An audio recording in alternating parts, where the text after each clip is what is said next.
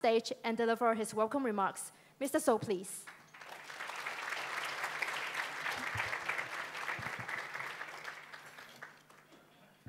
Lord Green, Consul General Andrew Seaton, distinguished guests, ladies and gentlemen. Thank you for coming to this lunch to welcome Lord Green. And to Lord Green, I'll say, Stephen, welcome home. In spite of your elevated status, to us, you're always our dear friend, Stephen, Hong Kong citizen and chairman of Hong Kong Bank. I hasten to add that we are very lucky to have you in London looking after our interest. An example is last year in September, we organized a promotion in London entitled Think Asia, Think Hong Kong. And Stephen's department gave us tremendous support. We brought forth as many as 2,000 UK companies to the various activities, promoting Hong Kong as the most effective gateway to penetrate the market in Asia, especially China. And since then, thousands of inquiries have come into our London office looking for business opportunities in this part of the world. UK also features prominently in the Asian Financial Forum back in January with George Osborne, Chancellor of Exchequer, and Douglas Finn, the current chairman of HSBC, taking part. Other than this, there are numerous other examples of UK's robust involvement in our trade and business promotion activities.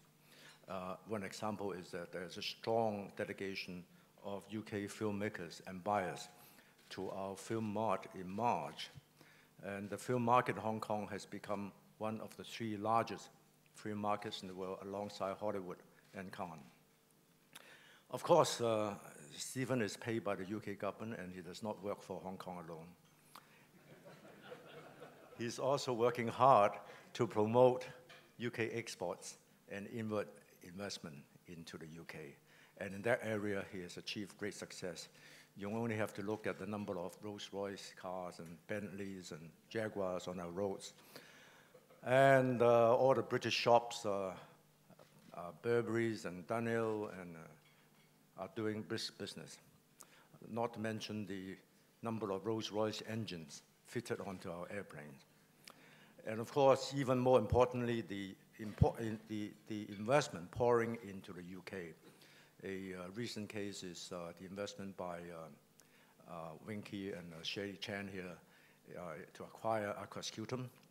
And of course, Cheung Kong investment, Cheung Kong infrastructure has made tremendous investments also in the UK infrastructure. So in a word, Stephen actually personifies the bond between Hong Kong and the UK, which I must say has become stronger since the handover. I'm sure Andrew, you'll bear witness to that. So to conclude, on your behalf, I'd like to once again thank Stephen for all that he's doing for Hong Kong and wish him all the best in his future endeavors. Thank you very much. Thank you, Mr. So. May I now invite Lord Green, Minister of State for Trade and Investment of the United Kingdom, to deliver his speech. Lord Green, please.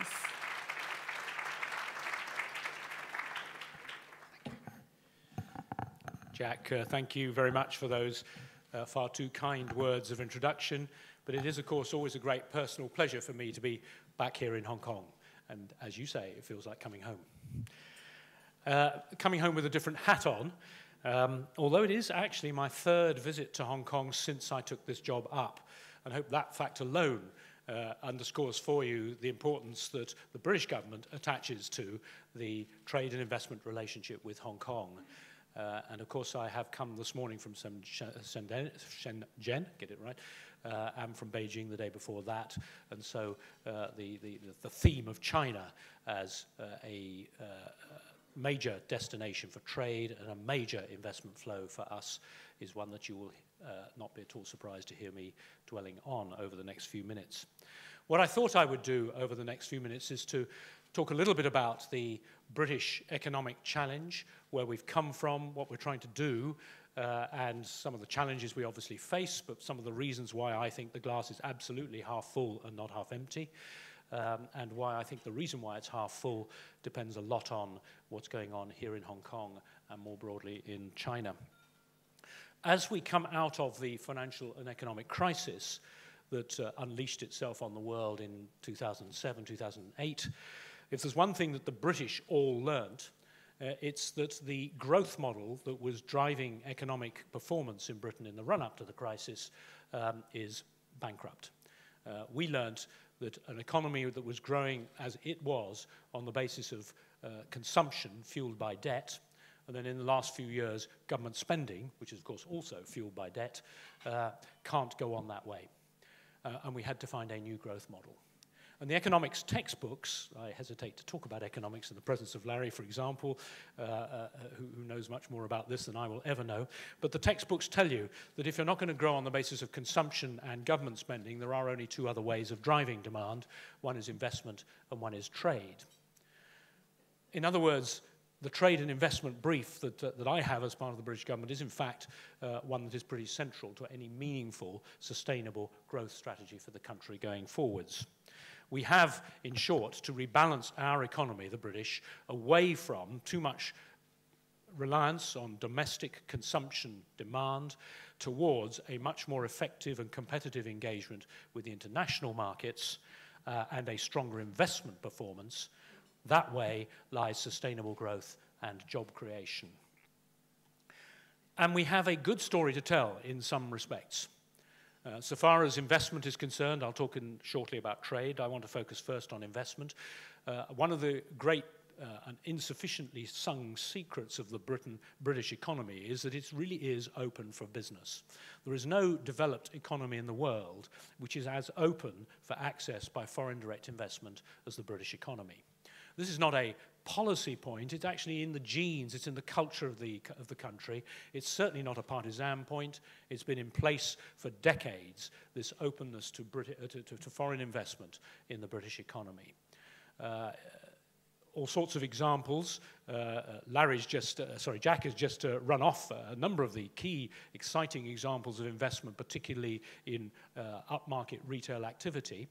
But let me talk just a little bit about the car industry in Britain.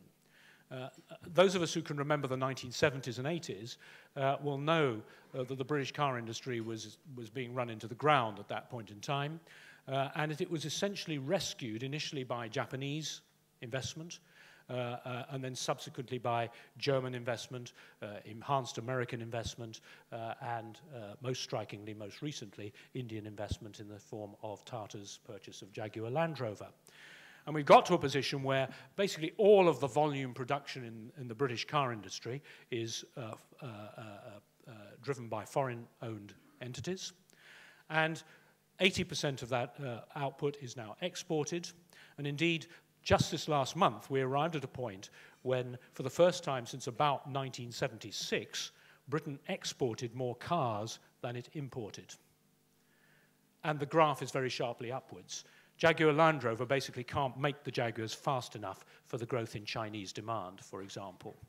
And having been on the streets of Beijing the day before last, the numbers of Bentleys and Rolls-Royces as well as Jaguars are testimony to the way in which the British car industry is basically back from the dead on the basis of foreign direct investment. It's an extraordinary performance, and it's come from being open to investment from all comers. There isn't a single other developed country that can tell the same story. And in the European context, Britain remains in pole position as far as receipt of foreign direct investment is concerned. And a larger proportion of economic output in Britain is supported by foreign direct investment by miles, actually, than in any other European country.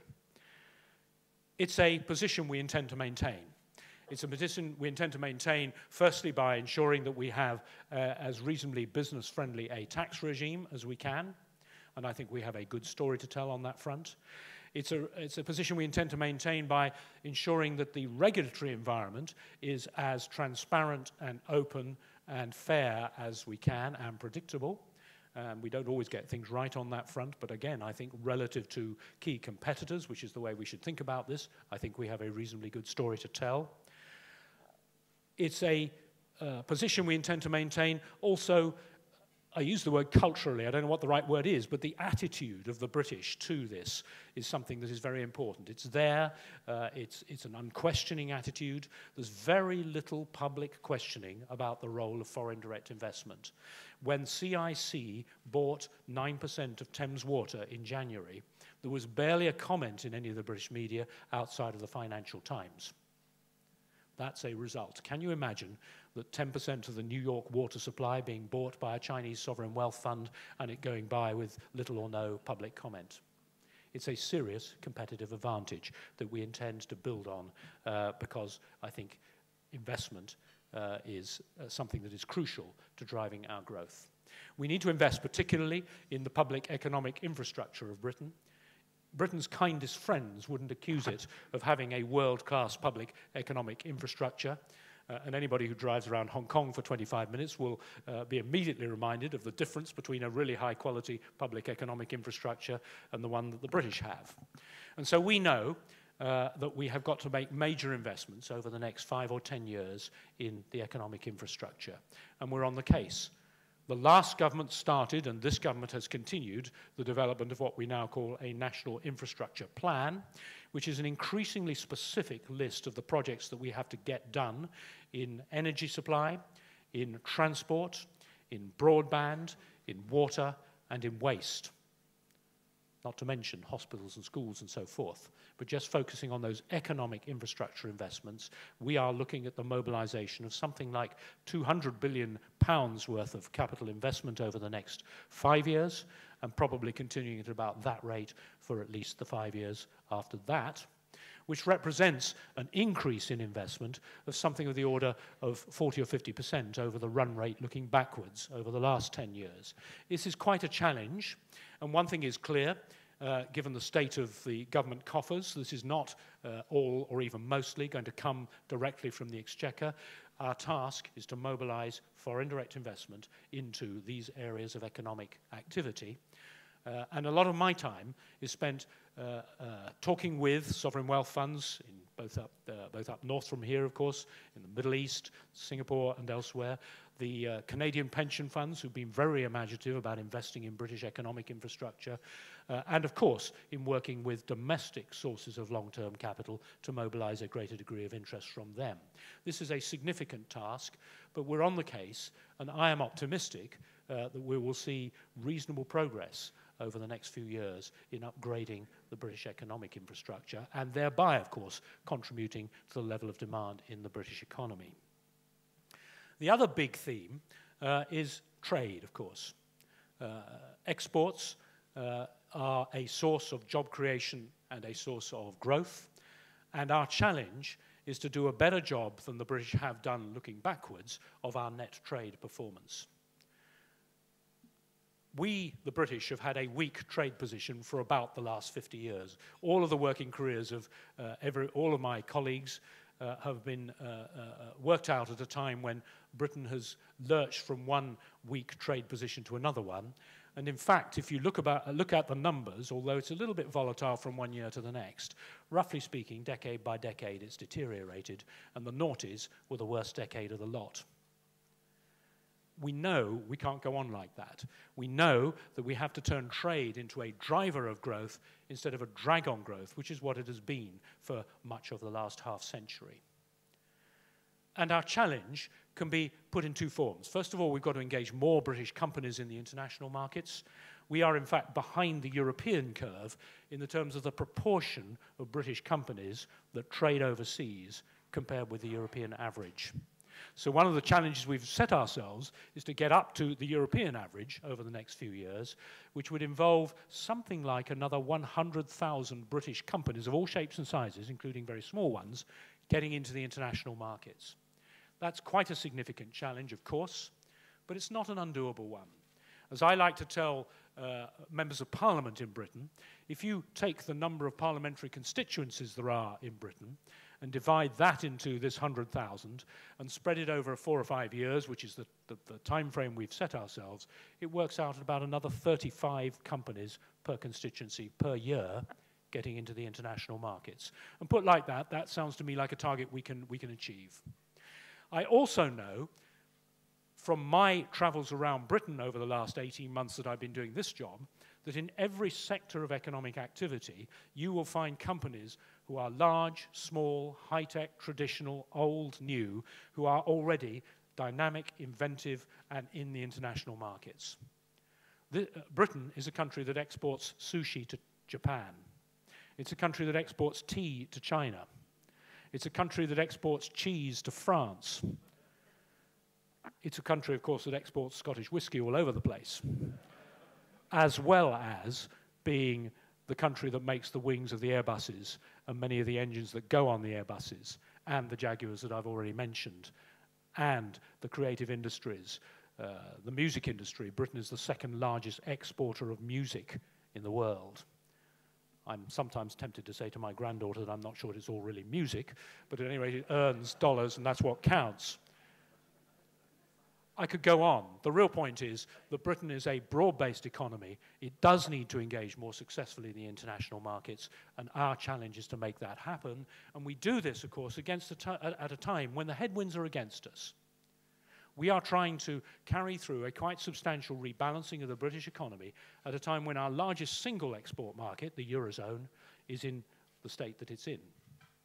And so it's not merely a matter of encouraging more British companies into the export markets. We have also to encourage them to look further afield than just across the channel, for the reasons that you will all appreciate. And so I find myself saying to British companies up and down the country, look overseas. That's where the growth's going to come from.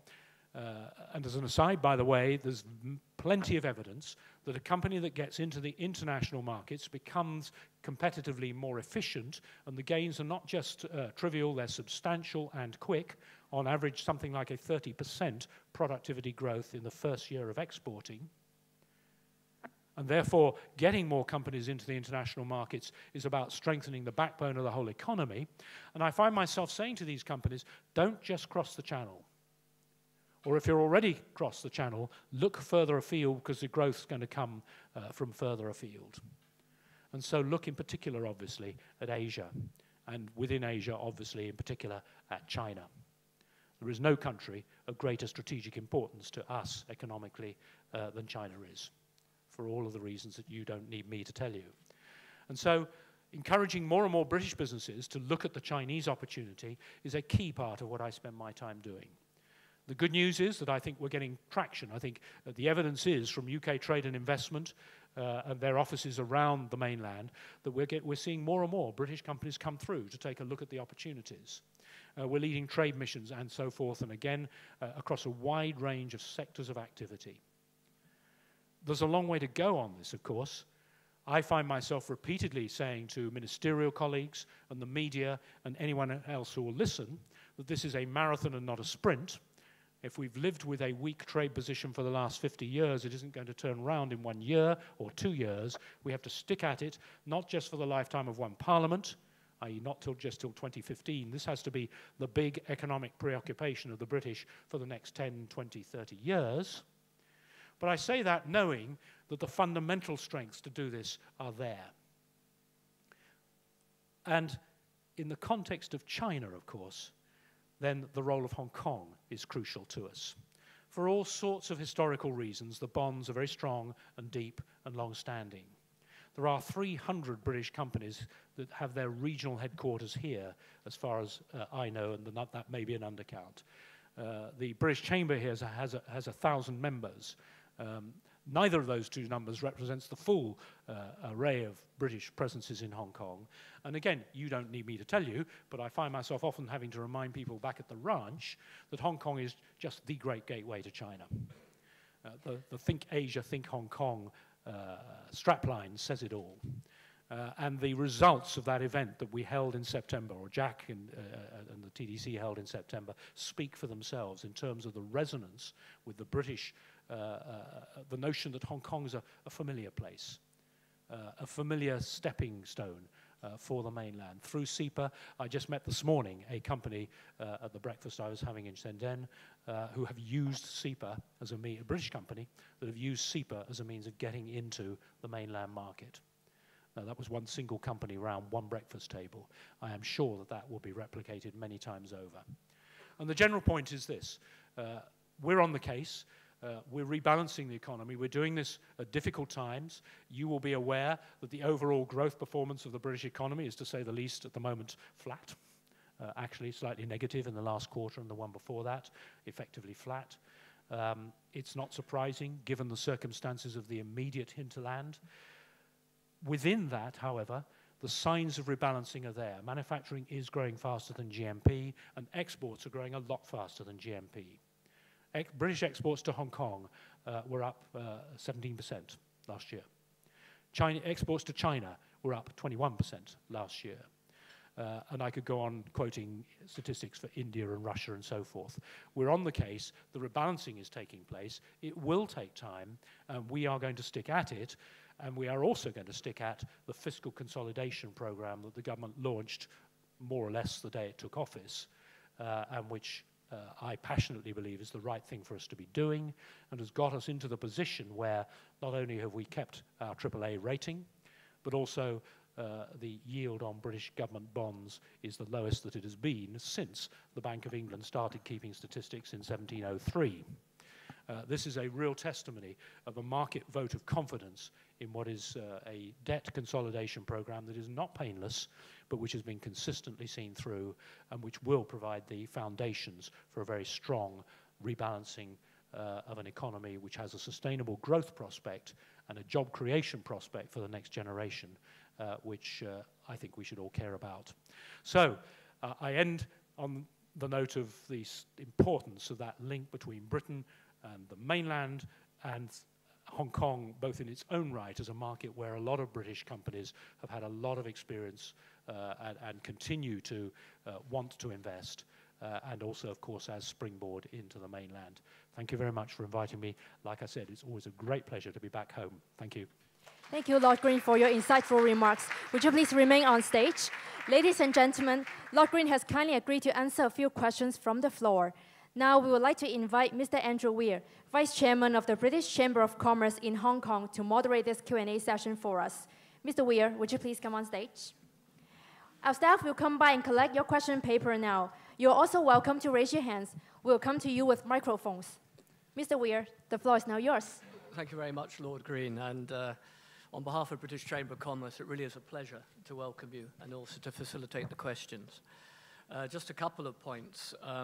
In the last 2 years, we've seen a fundamental shift in the level of engagement of the British government with the community in Hong Kong and also in China, and we really thank you for it. Thank you. I'm sure you're a major part of that, Stephen.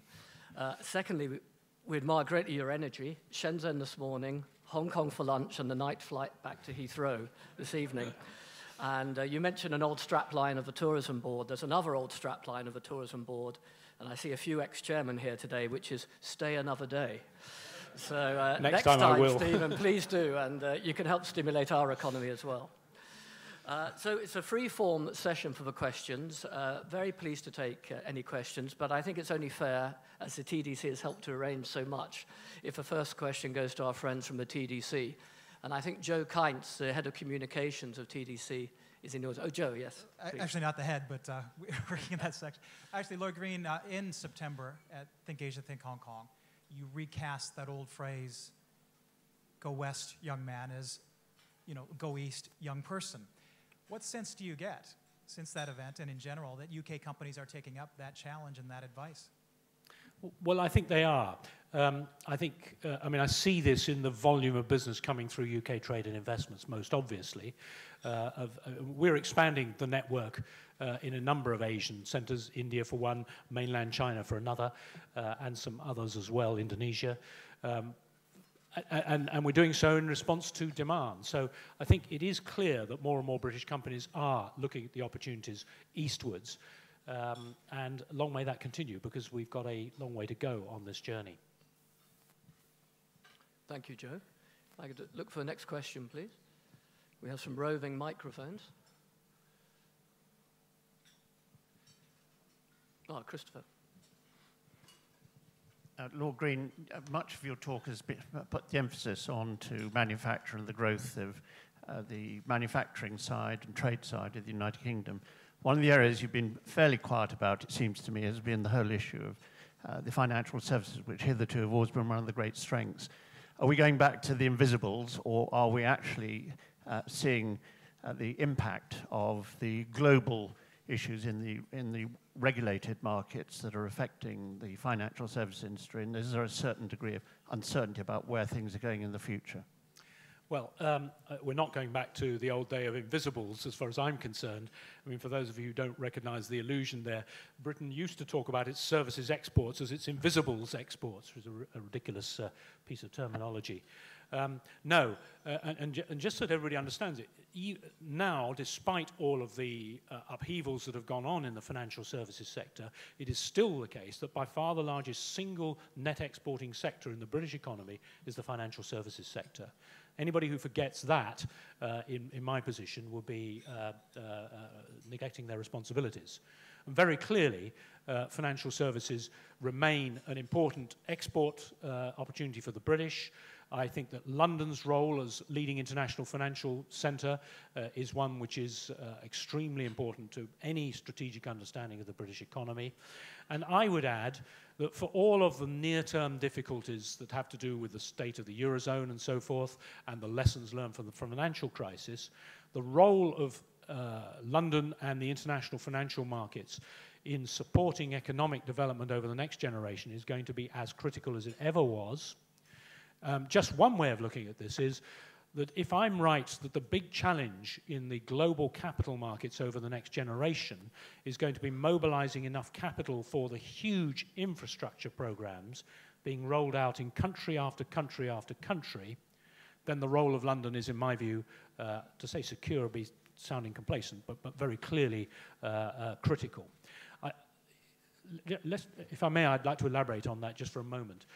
I've talked about British infrastructure needs, but in fact, every emerging country in the world has got major infrastructure investment ambitions. The Americans have major infrastructure needs. There are 6,000 bridges, I've heard it estimated, that need to be rebuilt in America over the next few years. So wherever you looked, whether it's the developed countries or developing countries, infrastructure is going to be a big theme over the next generation. Relatively little of that is going to be financed by government checks.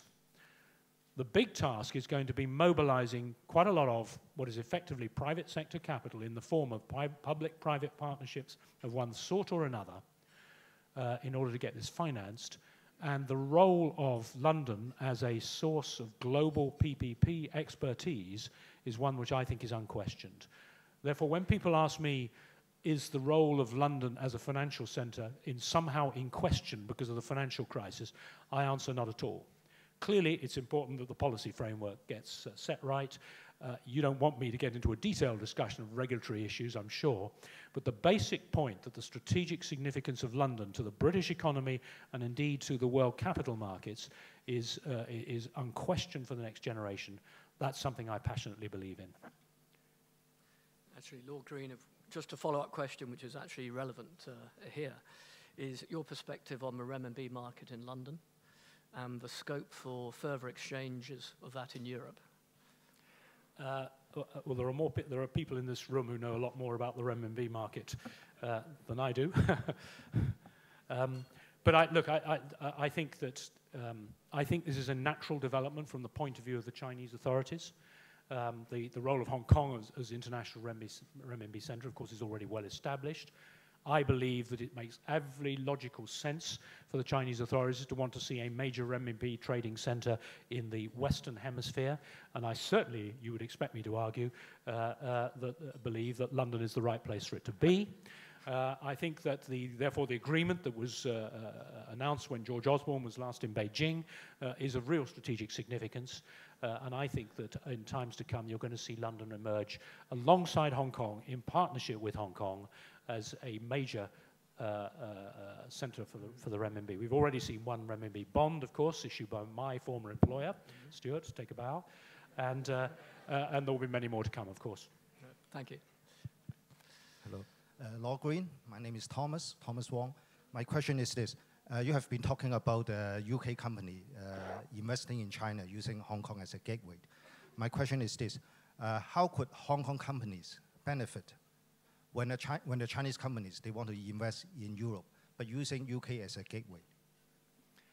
how can Hong Kong companies benefit?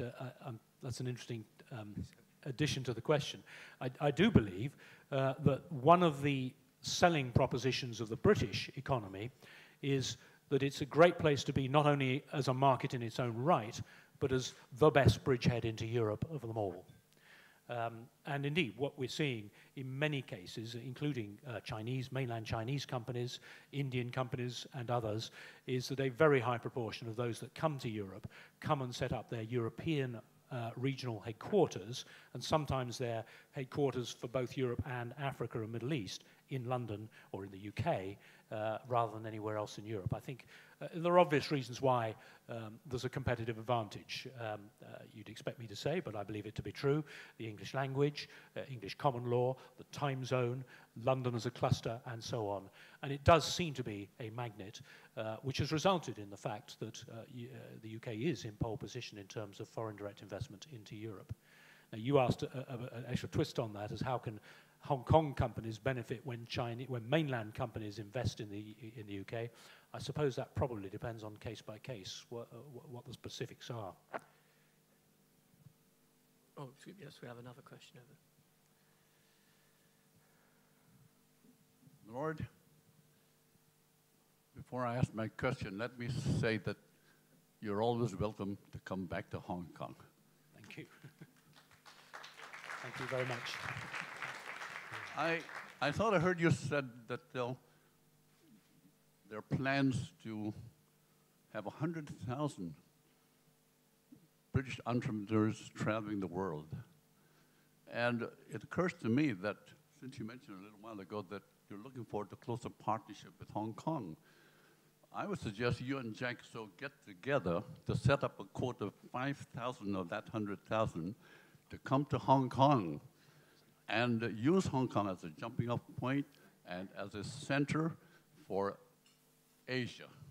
And I think that 5,000 will always be welcome, and they'll be very profitable for your future plans for the British economy. Well, that's a great idea. I really like that. And Jack, you and I are going to have a conversation about that after this lunch, about how we do it. I think it's a great idea. 100,000 extra companies into the international markets, that's our challenge. As I've said before, we have to encourage people to think more broadly, more ambitiously than just crossing the channel. China's a hugely strategically important story for reasons you don't need me to explain. The great thing about Hong Kong as a jumping off ground for that, for a small British business, is this is a relatively familiar, relatively known quantity, an open market, and I think it's a great idea. Jack, we'll have a conversation after lunch. Well, going back to the written questions, there's 3 questions here on Europe and how you see it panning out over the next 2 years. UK trade into the Eurozone, which I think is about 50% of UK trade. How do you see the next 2 years going? Well, as far as British trade is concerned, it's 45% of British total exports as of now, and obviously that percentage going down slightly year by year, given the growth in emerging markets. And we don't want to give that up, obviously. I mean, Europe remains... It's important to remember, for all of the difficulties of the Eurozone and the European Union at the moment, this is a market of 500 million people that's pretty wealthy on average. This is a market where there's great business to be done. It's just that it isn't overall one that's growing. My message to British businesses, when they ask that question, should we bother about the Eurozone, is, well, of course, you know, there's a lot of obvious opportunities there. And I could tell you the anecdotes of remarkably improbable companies starting to export into places like Portugal in recent times, which remind me that it isn't, that it's wrong to assume that there are no opportunities there. Nevertheless, the high-level truth is that growth isn't going to be coming from the Eurozone in any significant amount for a while, whereas the fast growth in the world's economy is in Asia, Middle East, Latin America, increasingly in Africa. That's another theme that I find myself wanting to stress. Seven out of the top 10 fastest-growing countries in the world in the last 5 years, 7 of them are African.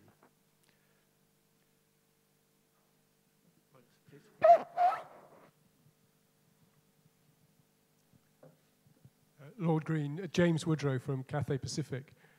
What's your view on Heathrow as a bottleneck on trade?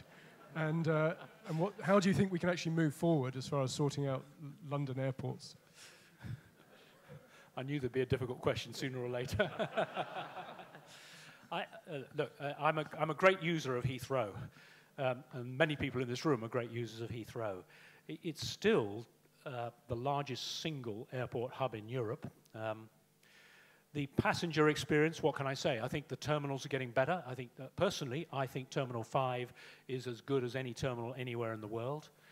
The new terminal that's replacing Terminal 2 will be pretty spectacular. But we all know what the real problem is. There's one that has got the headlines recently, which is clearly a fixable problem, i.e. the length of the queues. The real problem, of course, is the third runway. You know what the British government, you of all people with Cathay will know what the British government's position is on that. And to be honest, I'm not sure things are going to change greatly in the foreseeable future. We are going to have a major airport to the west of London with 2 runways instead of 3.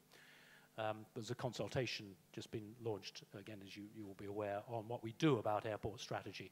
If there's one thing that I would say of a rather, and I say this because I think it's often overlooked in the discussion, is that it's very important for Britain to think about its airport strategy in connection with its rail strategy. And how you link up airport capacity with rail connections is critical to the final decisions that get taken.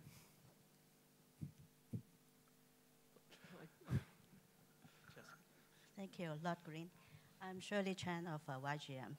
And just now, thank you, Jack, to say that. Thank you for buying Aquascutum. Yeah, I just want to ask you something. We just acquired, Aquascutum on a going concern basis. That means we keep the jobs, and then we create more, opportunities there. But, I'd like to ask us, is there any hurdles being a foreign investment into UK? And what would, the British think about, a foreign company to own, British heritage brands? This is my question. Thank you. Well, I think that it goes back to what I was saying earlier. I actually think that the British public is very open to this. And indeed, there are so many examples now of where major brands are foreign-owned, and it has no impact whatever on the public valuation of those brands, and has, of course, a very positive impact on investment in the brands. I mean, Jaguar and Land Rover are one obvious example of that, where it's not merely that they are owned by the Tata Group now, but the Tata have ploughed a very large amounts of capital into rejuvenating the product that goes with the brand. Bentley and Rolls-Royce are both foreign-owned. A number of the retail services brands that we associate with the British image are in fact foreign-owned. So there are lots and lots of examples which I think give assurance to a foreign direct investor that Britain really is a level playing field that's open to all comers. And I think it's a great opportunity, and I think it's a real source of competitive advantage for Britain compared with its rivals in the neighborhood and more generally in the developed world. Thank you, Shirley. Very good timing, this lunch, actually. Very good. Lord Green, I could just ask, take advantage of the microphone. You wrote a very well-received book about morality and the role of business. And just interested, after 2 years' experience in government, having a look at many different aspects of life, any new reflections on the role of business and any changes which need to be made? Well, I can tell you one thing I'm not going to do, is to write one of those books by ministers that have been in government for 2 or 3 years about what life in government was like. And actually, if I were asked to do that book again, no, I don't think I would do it differently, because I think that, well, because I think what I said there is still what I think. I think broadly there's a growing sense of, to use the cliche, corporate social responsibility in businesses in every country in the world. I mean, and it's not just done for tokenism. It's not just done because businesses think they need to be accepted by their shareholders or by their customers. You talk to managements in companies of all sorts of shapes and sizes, and there's a real sense that they owe this to the communities in which they do their business. They may also argue that it's in their long-term interests to show good corporate behavior in the community. But it isn't just that. There's a real sense that this is what gives the owner and the employees real satisfaction in doing their jobs. So do I think this is of continuing importance? Absolutely. And we do have to recognize that around the world, there's been a very substantial deterioration in the public trust in companies. Clearly that was particularly true in the financial services sector, with which I am most familiar. But it's not just the financial services sector. It's much more broadly true that survey after survey shows a decline in public trust in companies. That's not healthy, and so we have to work to rebuild that trust. And I think that's done by an appropriately long-term focus on the sustainable development of the business. And if you have a long-term focus on the sustainable development of the business, you necessarily want a responsible approach to the communities within which you do the business. Thank you very much, very clear. Any further questions from the floor? In that case, it's my privilege to give the last question to our friends at the press, and I think Joyce is waving at me. Yes?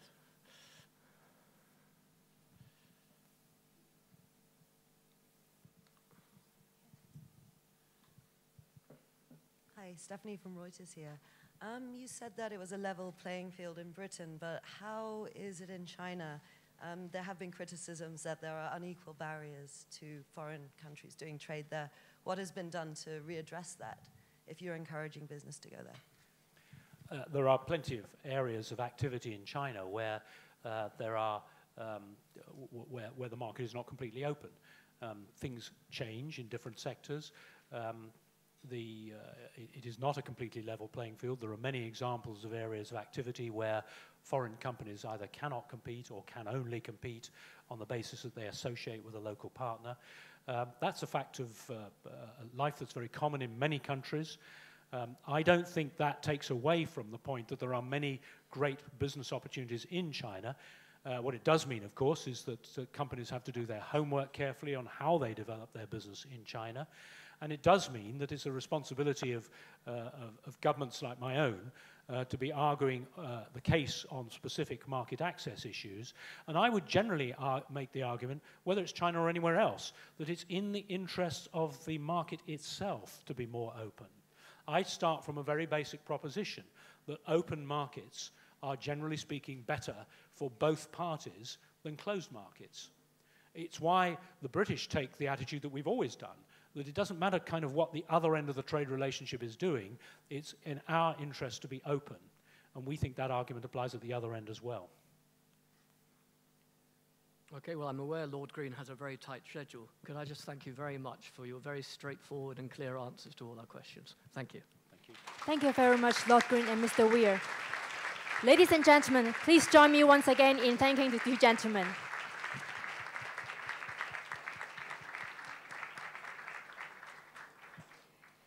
Ladies and gentlemen, this brings us to the end of the luncheon. Thank you once again for joining us today. Have a very pleasant afternoon.